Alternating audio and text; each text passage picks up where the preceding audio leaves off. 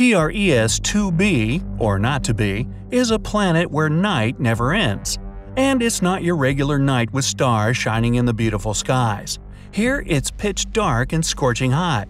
TRES-2b is a gas giant, roughly 1.5 times more massive than Jupiter, and its surface absorbs light better than charcoal. It might also have a faint dark red glow because of its burning air, which is as hot as fresh lava. Lovely. In the star system of 55 Cancri, there are 5 planets, 4 of which are gas giants similar to Jupiter and Saturn. But the 5th one, or rather the first because it's closest to the star, is different in a most horrible way. 55 Cancri e is so close to its sun that half the planet's surface is a literal ocean of molten lava. The other half is in eternal darkness because it never sees the sun. The planet is always turned to its star on one side. And between the scorching and the dark, there's the twilight zone, a thin strip of gloomy nothingness. That's a getaway spot.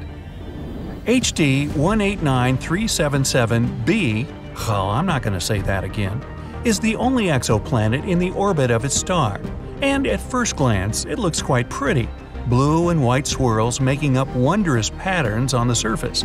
But these pleasant colors actually come from hard silicate particles in the planet's atmosphere, which means it rains glass here. But the worst is that winds reach the speed of 5,400 miles per hour, or almost Mach 7.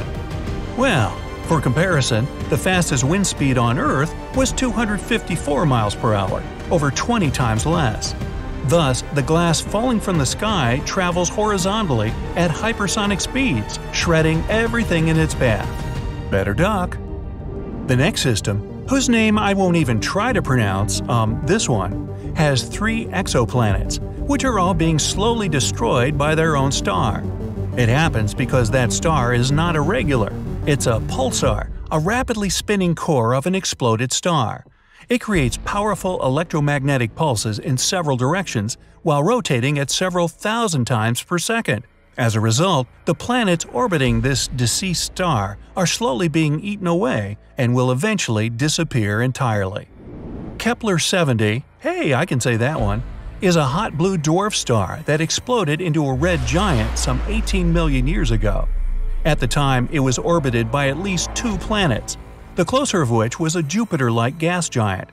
Its name was Kepler-70b, and it still exists, but the overgrown star consumed it and transformed it into a blazing hot rocky world. Right now, it's one of the hottest planets ever discovered. Its temperature is higher than the surface of our Sun. It was lucky to survive spending time inside the star, but it's evaporating now and will probably be no more in the near future. WASP-12b is one of the weirdest and saddest planets out there. The enormous gravity of its star, combined with the planets consisting mostly of gas, result in the star slowly devouring its protege. So pal, what's eating you? My mother. WASP-12b has already taken the form of an egg, stretched toward its merciless sun, and it's unable to do anything with its condition. In another 10 million years, the planet will inevitably succumb to the voracious star's appetite. Hey, you asked. If you ever wondered what it's like to walk on ice and hot coals at the same time, Gliese 436b is a planet that would give you a vivid example. Being extremely close to its sun, the Neptune-sized exoplanet boasts temperatures hotter than a blazing oven, and yet it's covered in ice, which burns incessantly. This ice is much denser due to the enormous gravity of the planet, staying solid even under extreme conditions and not melting away. No list of frightening worlds could do without mentioning Venus, the Earth's evil twin. The second planet from the Sun has an atmosphere so thick and full of clouds that its surface is much hotter than that of Mercury. Volcanic eruptions constantly thrash Venus. Its gravity is almost 100 times stronger than ours, and those clouds I mentioned are not made of water but of sulfuric acid, which condenses and rains down on the ground, adding to the inferno.